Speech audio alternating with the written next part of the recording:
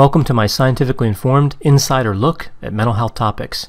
If you find this video to be interesting or helpful, please like it and subscribe to my channel. Hello, this is Dr. Grande. Today's question asks if I can provide my thoughts on Teal Swan. She is a self-proclaimed spiritual catalyst, as well as a writer, public speaker, and teacher. Just a reminder, I'm not diagnosing anybody in this video, only speculating about what could be happening in a situation like this. Now, Teal Swan was born Mary Teal Bosworth in 1984 in New Mexico, although she grew up in Utah. It's my understanding that she now lives in Costa Rica. When she was young, she experienced bullying and trauma. She's made some extraordinary claims about extreme harm that happened to her when she was young, including those perpetrated by members of a cult. She claims her memories were repressed, but later unlocked by a therapist. She successfully completed high school and would later move on to her career as a spiritual leader. She claims to be special in many ways. She claims to have extrasensory perception. She can see into the future, perceive beings in spiritual realms, travel out of her body, and read people's minds. She says she is not limited to this dimension or time-space reality. So when talking about reality, not limited by is different than disconnected from. She says that she's half human and half alien. She's also said that she is a reincarnation of an Indian guru. She claims that she is a universal mirror, an embodiment of a three-dimensional reflector tool.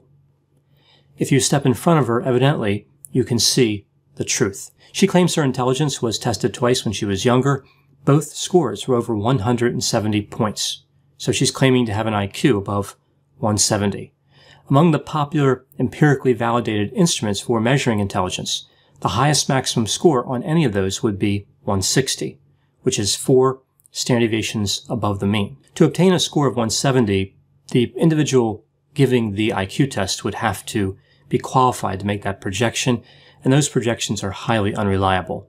But let's just say her IQ was over 170. This would make Teal Swan one of the most intelligent people in the world. She claims to be able to help people who are at risk of self-harm, those who are angry, and those who have repressed memories. She made a controversial statement suggesting that there was nothing wrong with ending one's life. She referred to suicide as a reset button, saying that one can't say that it's wrong without saying death is wrong. Now, as I understand it, that video with those statements has been removed. It was on her YouTube channel. Now, her YouTube channel has over 700,000 subscribers, and it's been viewed almost 90 million times. I looked briefly at a few of her successful videos.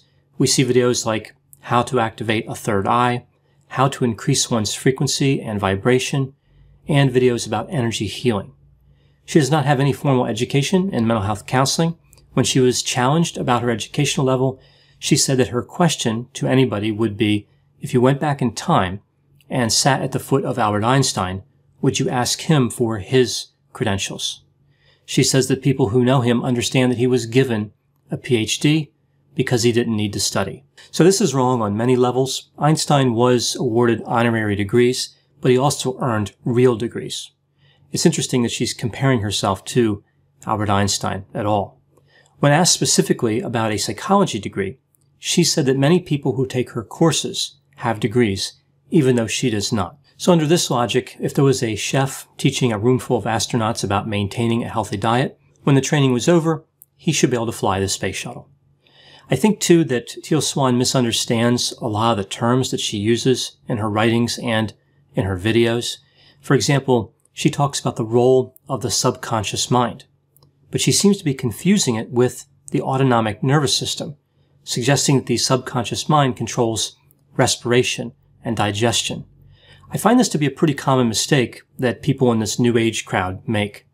They're looking at a construct from the world of mental health, like the subconscious mind, and confusing it with a construct that's physiological in origin. The subconscious and the autonomic nervous system are two completely separate things. The subconscious mind is a place that contains information that somebody could recall if they wanted to. For example, if somebody was asked to recall the name of their 4th grade teacher, most people could probably have a chance of doing that. It resides in the subconscious mind. They're not thinking about it before the question, but when the question is asked, they can do it. This is a lot different than a system that controls things like heart rate and breathing. Now, she has a number of theories about mental health treatment.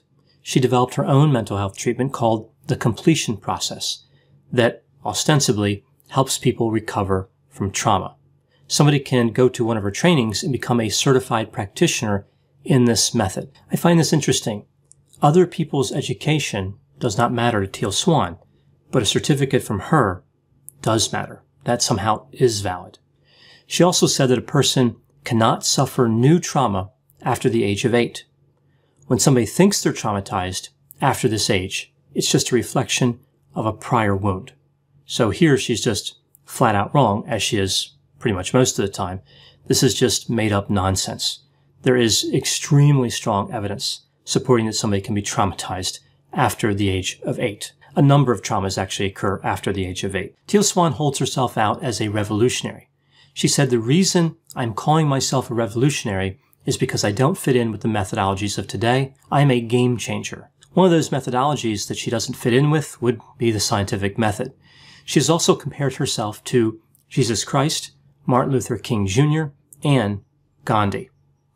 She says that she is superior to all mental health professionals.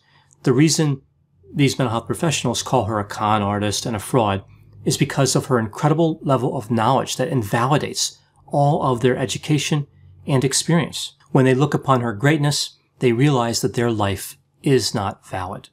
So Teal Swan is so great that in looking at her work, mental health professionals realize that they have thrown their lives away.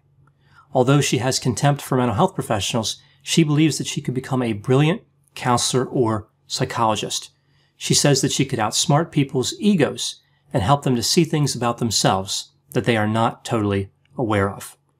So, in her mind, being a good counselor means having an amazing ability to manipulate people.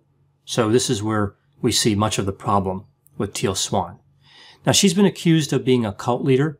She says that she's aware that the situation that she's in could easily lead to a cult, but her ethics prevent that from happening.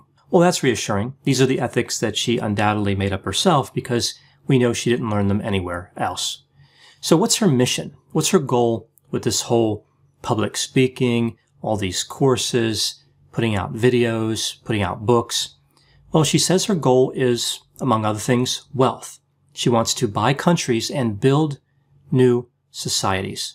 I feel like buying a planet would be more appropriate for her. After all, she is half alien. She considers her followers part of her army, ready to experience the collective awakening, which probably occurs after the collective giving her all their money. That's usually how cults work. The question with somebody like Teal Swan always comes down to intention. Is she trying to fool people, or does she really believe everything that she says? Well, there's no way for me to know what's going on specifically with Teal Swan, but what could be going on in a situation like this? There are many possibilities. She could really believe all the things that she says. So essentially, she spreads misinformation because she is misinformed. There could be some sort of disconnect from reality, anywhere from mild perceptual disturbances all the way up to delusional thinking. There could be extreme personality traits like narcissism. Now, many people have actually suggested that Teal Swan is narcissistic. She has actually addressed this characterization. She says, I'm an empath. It's impossible to be an empath and a narcissist at the same time. Not only is this untrue, one could argue that she's really not demonstrating empathy, but rather simply manipulating people. Now, narcissism has a few different characteristics. Some may align with some of her behaviors. Let's take a look at a few that could align. Manipulation, as I mentioned, she's giving mental health advice to people when she has no idea what she's doing, and she says she's a master at mental chess, playing mind games with people. Then we see potentially superficial charm. She makes a good initial impression, but after listening to her for a minute, she really makes no sense. I really find it a struggle to listen to her talk, right? So if it gets past 2 or 3 seconds, the narrative already becomes kind of meaningless, directionless, and it's just a struggle to pay attention to her. We see some behavior that aligns with overconfidence. She is very sure of herself, whether she's saying something true or false. We see this idea of believing oneself to be special or unique. This one would align with many of the things that she has said, and fantasies of incredible power or success. She wants to become so wealthy she can buy entire countries. Even most people with extreme fantasies don't believe they will ever be able to buy countries, right? So that's out of the realm of thinking even for people that have grandiose plans. No matter what the reason is for her behavior, Teal Swan promotes a dangerous ideology. She essentially argues that experience, training, competency, and science don't amount to anything. In the world of Teal Swan, the only thing that matters is that she declared herself as knowing everything. People should listen to her simply because she told them to. This runs against logic, science, and common sense. Now, I know whenever I talk about topics like controversial spiritual catalyst or whatever it is that she said she was, there will be a variety of opinions.